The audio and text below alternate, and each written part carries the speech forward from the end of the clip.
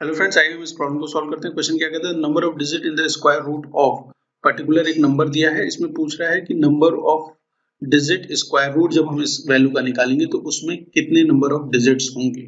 तो number of square root में अगर डिजिट हमें काउंट करनी है तो हमें क्या सबसे पहले फाइंड आउट करने रहते हैं, जो नंबर हमें दिया है उसकी हम पे पेयरिंग करनी होगी। ठीक है, उसकी पेयरिंग जब हम कर लेंगे तो हमें number of digit square root का मिल जाएगा। फॉर एग्जाम्पल इस वाले